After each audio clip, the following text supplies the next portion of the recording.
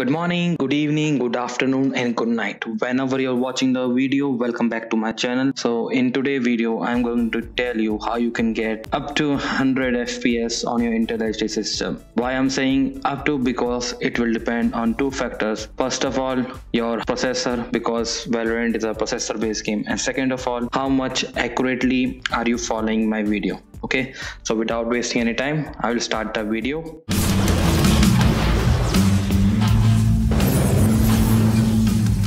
So first setting we have to do in Valorant, go to your videos, graphic quality, set everything to low, even improve clarity and experimental sharpening, because they are both post processing things and they take more your processor power than they should. So if you are having a laptop or computer which has a very weak processor, so it will reduce your game FPS. Now go to general. So in Valorant you can reduce your resolution to 1024 into 768 also. It is showing as a 4:3 ratio, but in game it doesn't reduce your 16:9 ratio of game pixel, and you will see the same thing you were seeing in your earlier 16:9 ratio in your 4:3 also, because Valorant tries to make the game fair as possible. So second step is to open a device manager by clicking on search, click on device manager, open device manager, click on display adapter,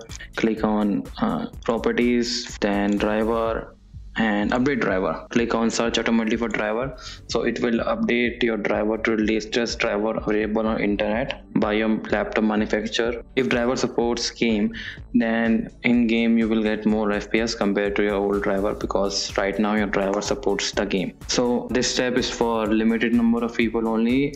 For that, what you have to do is right click on the taskbar and click on task manager, then go to performance, CPU, and check here for the CPU number. If here you are seeing 6 displays, if you are seeing here 6, 7, 8, 9 after dash or 10th, then you are in luck. So what you have to do is go to the link in the description for downloading Intel driver, and you have to just download the latest driver provided by Intel. And you can always check your processor number here in the list to check whether this driver will support your processor or not. And if it supports, then you are in a treat, very lucky you are actually, and you will be able to play much more game compared to like old time, because you will be getting little bit more FPS in almost all game. And you can even try playing Cyberpunk like I have tried, and stream also in the video. You can check that in the I section how I tried streaming Cyberpunk on my laptop. So that's the third step. Now this fourth step is actually oriented towards laptop people, so you can just skip it if you want, or you can just watch it and see what it is. So there is a software called Intel Xtreme utility, so you can download that software from the link in the description. It is free to download and it works on laptop also, you don't need to worry about. Then what you have to do is, then here you can see my Intel Xtreme utility software has been opened. Now you can see my laptop specification, processor number, processor driver updates, cooperation number, etc. Okay, so and you can see my driver version also updated on which date, so you don't need to go through that. All you have to do is to go to all controls, I agree, go to core, and here you have to do a core voltage offset. That is, we are doing undervolting. For every laptop, undervolting is different. And what I have done second step in this is increase my turbo boost power max. This is for the laptop specific only, this step. So I have increased my turbo boost power max, which was initially 15 watt, but I have increased to 22 watt. My laptop can go up to 25 watt, but then it will start thermal throttling. So you have to follow this step. And graphic also, it will be better if you do a undervolting in graphic also. So if you want to know what actually this step is happening, you can check the video in the I link in the right side of your screen, and in that video I have explained what actually is happening in the undervolting step and all, what actually undervolting does and all that. So I will not waste my time on this step. And this is you can say 4.1 step in this for laptop user only. It will be better if you can buy cooling pad. So what cooling pad is, basically you are connecting an external USB fan just below your laptop to keep it cool. So it will be more beneficial to your laptop and to you if your laptop keeps cool, so that it will not suffer thermal throttling, which is a significant factor for a laptop user while we play games on a laptop. Okay, and yeah, before we move to fifth step, when you have done your undervolting and closed your all that stuff, just make sure to click on here and exit Intel Xtreme utility software, because it will keep on running in the background. So the next step is to download the software called Quick CPU. So Quick CPU is basically a software where you have to increase these to 100%. That is your turbo boost index and code parking index. So it will tell your laptop or processor to run at a maximum speed possible. Don't play with scaling frequency index.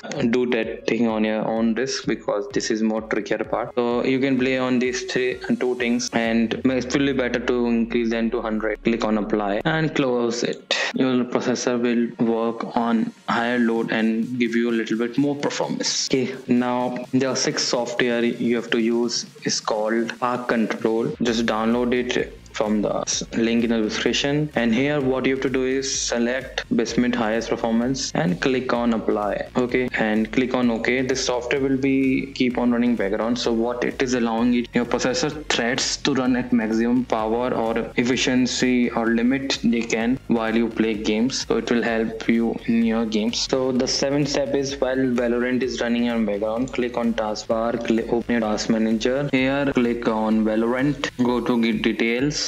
Here you can see Valorant window.64. You have to set it priority to high, change priority, and in Valorant and that's all. So what I'm telling my laptop to do is give more priority or more performance to Valorant while it's running in background. So it will give you a little bit more FPS boost, because we are trying to get even a 1 FPS boost in game if we can. Now click on close it, and that's all. That's for the 7th step. Now 7.1. There is a 0.1 step also in there. In Task Manager, make sure your Windows Defender is not running. Windows Defender actually takes much more resources than any software, even if you're playing games or like that. So it will be much better to disable your Windows Defender. I will put a video link in the description, where after watching that video you can download a simple software to disable your Windows Defender, and by using the same software you can enable your Windows Defender also. So make sure to disable your Windows Defender while you play games especially. I'm not asking you to keep it closed all the time,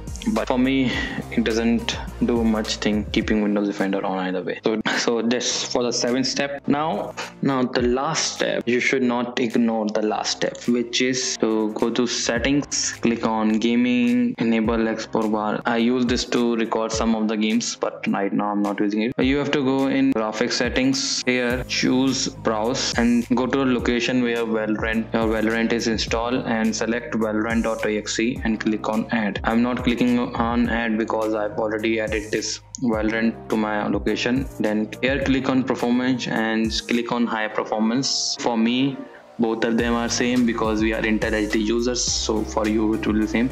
Just click on high performance, save, and with this you have done every possible step you can do on your hardware to get maximum FPS in games. So I hope you guys enjoyed the video. If you want to check my streaming, which I do from my Intel HD laptop only, you can check that on my YouTube channel. Thank you for watching, and I will see you in the next video, and subscribe before you leave. Bye.